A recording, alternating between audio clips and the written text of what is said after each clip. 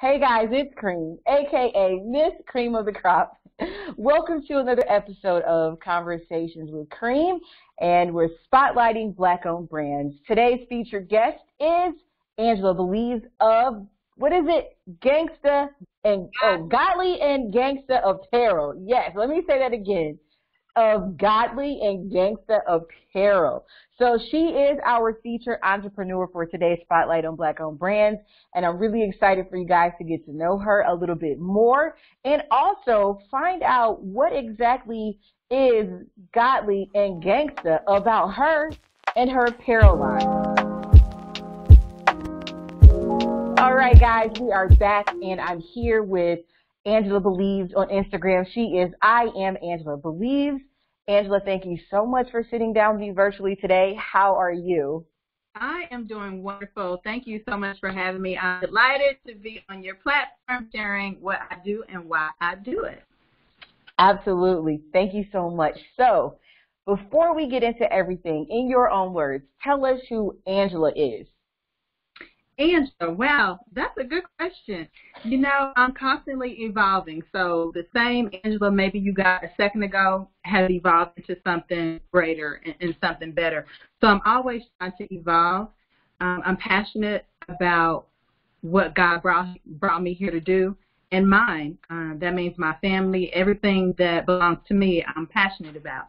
So that's who Angela is. She's full of passion and love and so much I can't even really describe, but we can start there. Awesome, awesome. So how do you see Godly and Gangsta Apparel in 2 years?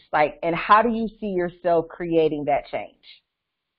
In 2 years, I would like to see Godly and Gangsta Apparel thriving on the internet scene.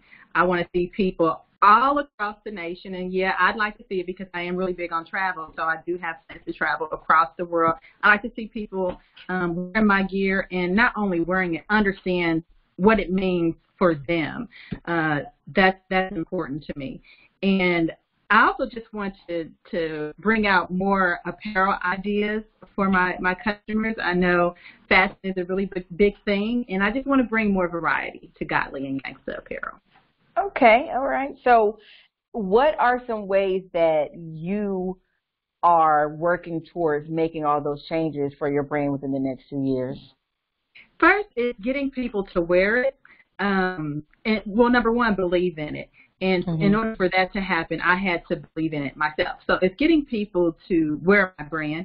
I have been blessed to have it be placed in a store called Prospect Party Shop here locally. That's 5314 Prospect Avenue. If somebody's local and wants to go pick it up to avoid shipping. Tell them what city.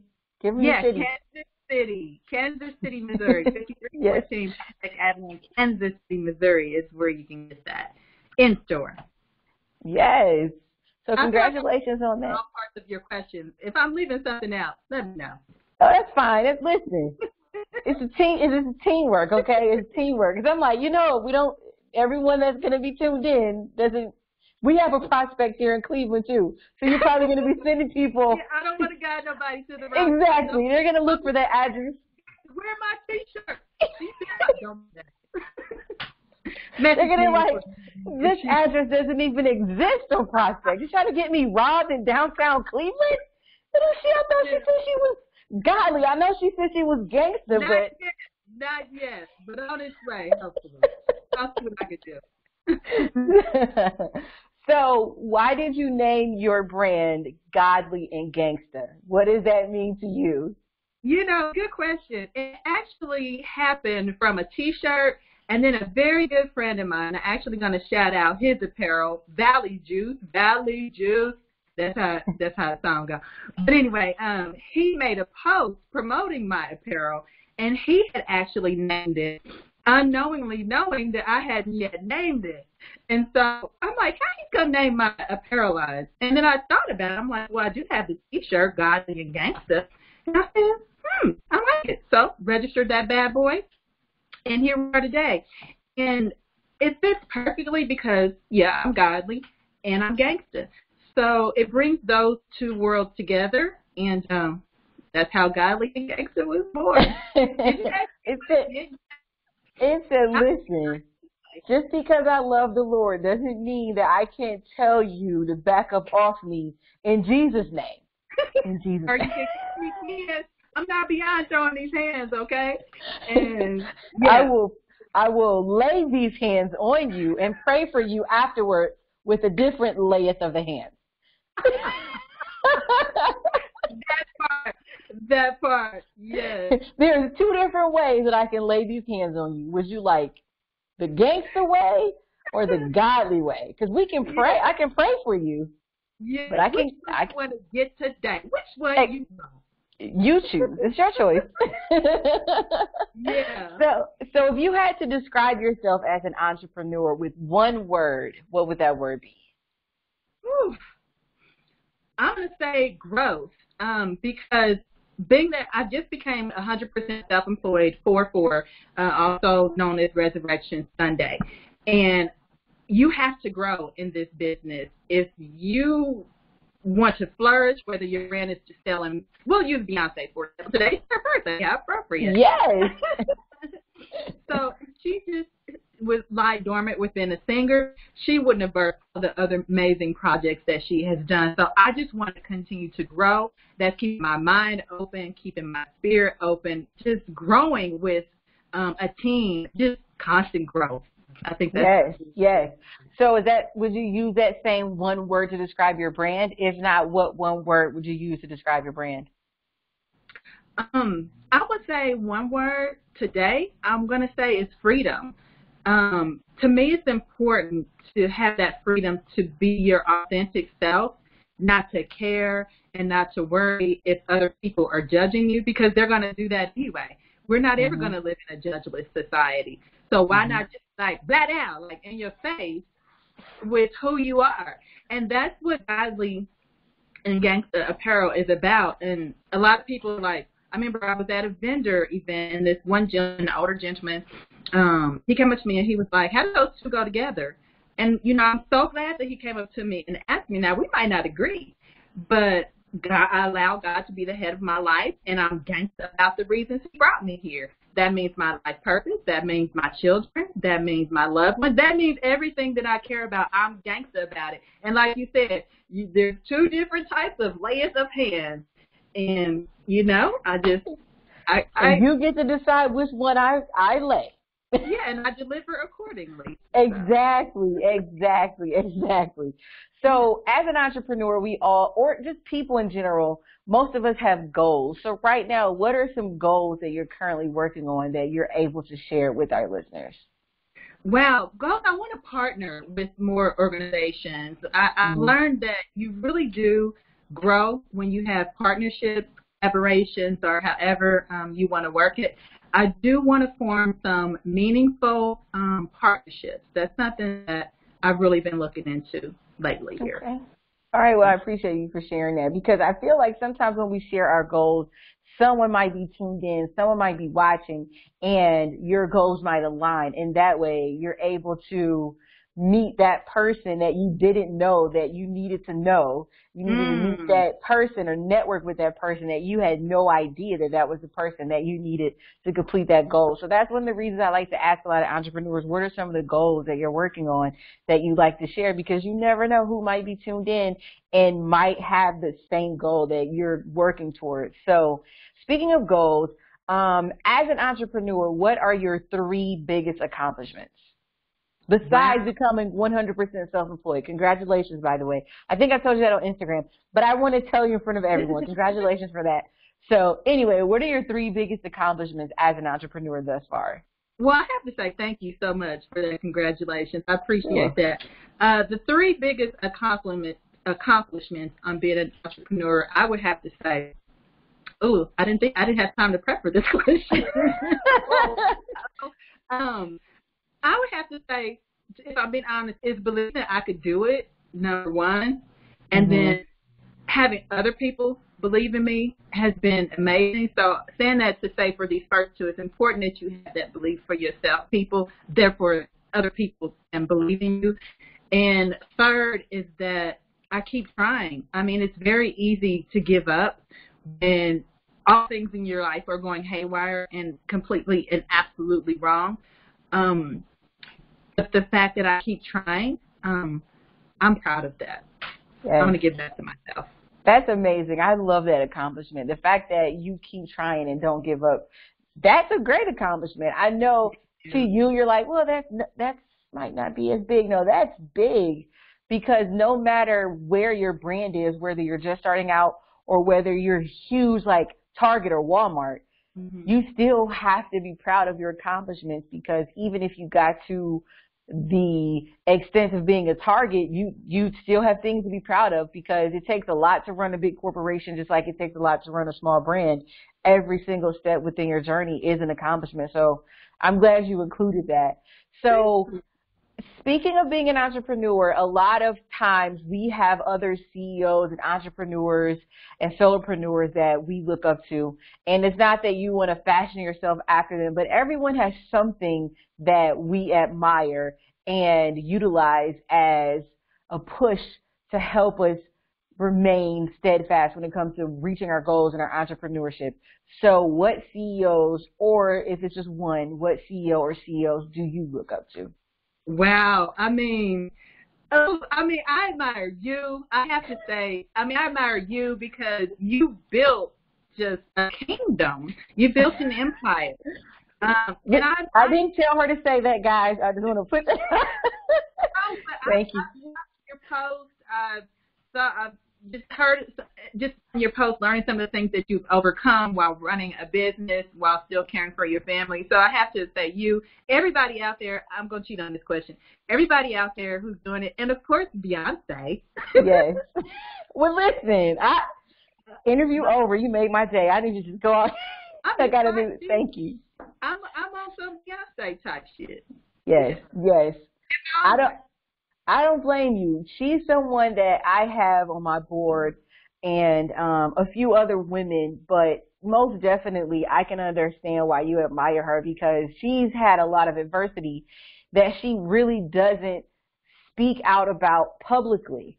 But what she said in her song was, your best revenge is your paper, and she continues to be what she wants to be, and being a woman and supporting other women and standing up for women and showing women like you can, like she said, have the babies and get back to business.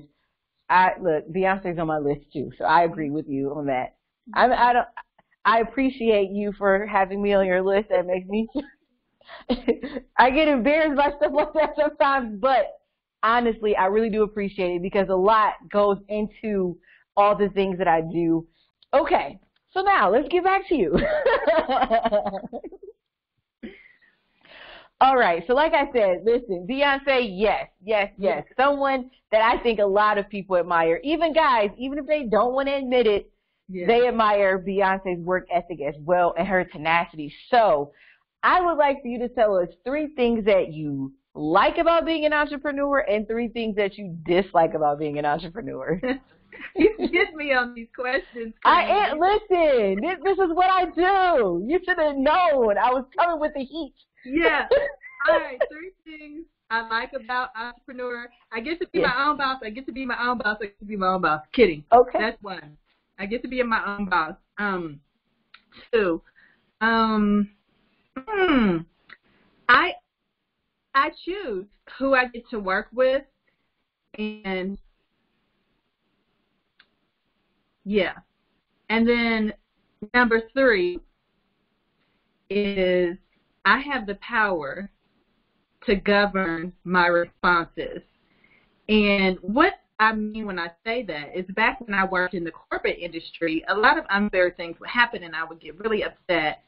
I don't react that way anymore. I think about it, and I always try to find a solution of how I can make it best. And I'm not speaking specifically about my customers, because of course I want my customers to be happy. But sometimes issues do arise with your customers, and I want to find a solution so everything can be happy. But when I'm speaking of that, I'm speaking about business relationships. Just really all things pertaining to business. I like to think about what is the really big picture and how can I best respond to the situation to create beneficial solutions for everybody. I find a huge delight in that. That I'm able to kind of enact that self-mastery business. Yeah, So. I can understand that because working in corporate America, there's a chain of command.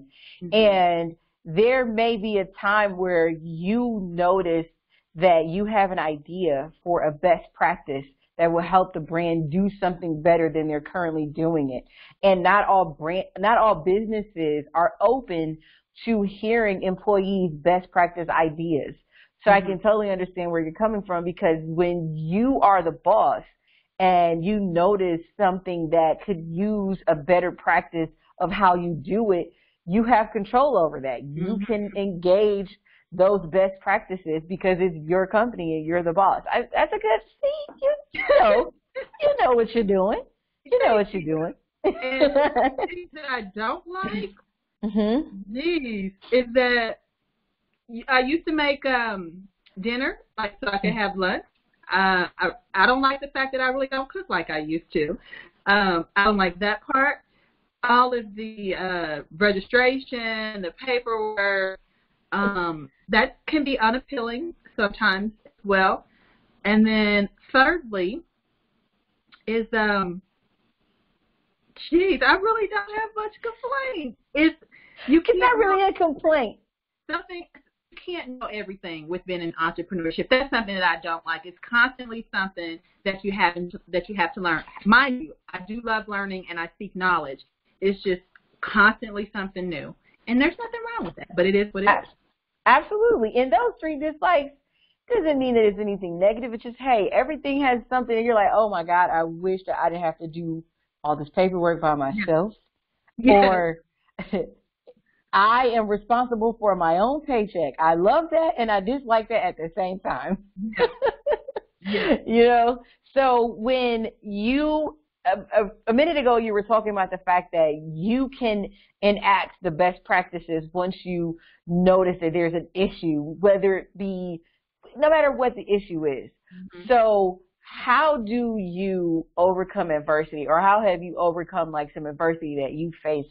I know you're a new entrepreneur, but I'm pretty sure you've had some type of adversity. How have you overcome that? This is to help any other entrepreneur out there that's just starting out, and this may help guide them, you know, on their journey. Okay. Truthfully, one thing that happened, I was pretty new at making T-shirts. I was getting things ready for an event, and the cutter and my vinyl was not lined up. Now, I hadn't known that to the fullest, and it just kept going off and just printing the design all kinds of crooked. Okay, and, you know, I was in a hurry. You know, I had to get things ready for this event, trying to get, I went through like 7 sheets or more, and it just wasn't working. Yeah, I was crying because the event was later on, and that day was later on. I had some things I wanted to get made up. So I was crying. I was thinking I'm not going to show up. But, of course, you have to show up for your business. Show up with what you got, folks, and don't worry about what the next person has to say about it. And so I was crying. I was thinking I wasn't going to be able to make it. I put my prayers in to God, my mom, my dad, the angels, the ancestors, the universe. I got up again, failed again, like maybe 3, 4 other times. I got broken down again. So I said, let me go to YouTube. Went to YouTube, took some time, tried it, fixed the problem. So I'm just going to say, just keep getting back up again, folks, no matter how hard it is. I mean, I cried. I was crying. I thought about quitting. So I didn't give up, and that's what essentially I have done all my life through personal adversities, through my entrepreneurial adversities. I may cry, I may fall down, but I'm guaranteed to get back up again because I have to. And it may take, I'm saying this to say, folks, it may take you some hours or some days, weeks, whatever your time is, please get back up again. And that's what I do. Absolutely. That sounds like a godly gangster to me. and gangsters cry sometimes, you know? Gangsters do cry. Like, they cry. But if they're godly, they're going to believe that he's going to be right there to help pick them back up and get on YouTube. Keep it real with y'all. Keep it real with y'all with that situation I had. Yes, absolutely. Thank you for sharing that, because, you know, a lot of times people don't want to talk about their fails. But I don't like to call them failures. I just like to call them lessons, because it honestly wasn't a failure. It was a lesson because it happened. Had that never happened to you, imagine if you were at an event and it happened at an event. Oh. And you didn't know how to fix it. And you just broke down at the event. You got to cry at home. You got to fail at home in private more than once. You got to cry at home in private, learn how to fix it in private, and then show up looking amazing at the event. So if it ever happens at the event, you're like, oh, I already know what to do. You know what I mean? Right. And then there's going to be another entrepreneur like, oh, this lady, Angela Belize, she had a little issue. She just stepped right in. Listen, now she's my entrepreneur that I look up to. You see how that works? You see how that works? Yes. So last but not least, because I'm going to let you go ahead and get on with your day, what does women empowerment and self-love mean to you? Everything. And it starts from when we're young girls. So mothers out there, aunties, godmothers, sisters, whoever knows a young girl, teach her self-love. Make sure that she knows her voice should be heard and that she should live in the way that she chooses to be her true, authentic self. Let her know that she's beautiful. I didn't get self-love until I was a grown woman. So it's everything to me because everything else is going to manifest from that. Once you have that self-love, man, the world is your oyster, okay? And so we are stronger together. I think women sometimes, I mean, there's a lot of sisterhood relationships out there. I think sometimes we think we're more different than we are alike. And yes, while we are different, we all have a lot of similarities. Some of us have gone through the same struggles, ailments, or whatever. But I think that it's self-love and women empowerment is important. They go hand in hand, and I'm here for it. Absolutely, because I can't pour into you from an empty cup. So I have to love myself first and understand that I have to be whole in order to assist you. Because if I don't love myself and there's nothing in my cup, how can I love you? How can I assist you? How can I pour into you? And like you said, they go hand in hand. And we just have to understand that. And I think a lot of times that's where the disconnect comes from. A lot of people think that, oh, women don't get along, especially black women. It's not that. It's just a lot of black women have been through a lot of adversity and trauma in their life. And they haven't realized that they aren't able to pour into their sister because they need to be filled themselves. And sometimes the filling of your cup comes from within. So I really appreciate you for being my guest today, being our feature spotlight, being godly and gangsta, and bringing that gangsta to Conversations with Cream. I really appreciate it. And again, congratulations for being 100% self-employed. I'm so proud of you. I know that that's something that you really wanted to do the last time when I did the interview. When you interviewed me. Yeah. So I'm really happy to see that you were able to accomplish that goal. And I can't wait to see what next goal you accomplish. So if you have anything that you'd like to say to anyone that's listening or anyone that's watching, the floor is yours. And don't forget to let them know how they can follow you on social media and how they can support your apparel line. Awesome. Thank you so much. And I really appreciate you for having me on your platform to share my business with the world. Thank you so much. So listen, everybody, I am Angela Belize, poet, media extraordinaire, and the creator of Godly and Gangsta Apparel, also Angela Belize, LLC. If you need any radio, television, or event host, I'm your gal. Godly and Gangsta Apparel, I created that for you. I allow God to be the head of my life, and I'm gangsta about the reasons that He brought me here, which is my purpose and protecting mine. If you want to be part of the Godly Gangsta Apparel and be blessed by wearing it and bless others, it will be available at angelabelize.com, or you can follow me on Instagram at I am Angela Belize and send me a DM for your order. Also catch my podcast, All Things with Angela Belize, airs every Friday on Instagram, currently at I am Angela Belize, 6 p.m. Central Standard Time. Awesome. Thank you so much again. I really appreciate it. And make sure you guys follow her, support her. I mean, because like she said, and like I've been reminding you, you never know which hands you're going to get. You better choose the godly ones. and support her brand. Yes, Godly and Gangsta. I got to say, for anybody out there struggling, keep putting one foot in front of the other. You can do it, and remember, with God, all things are possible. Absolutely. Thank you so much again. I really appreciate it. I hope you enjoy the rest of your day. Thank you. You do the same. Thank you.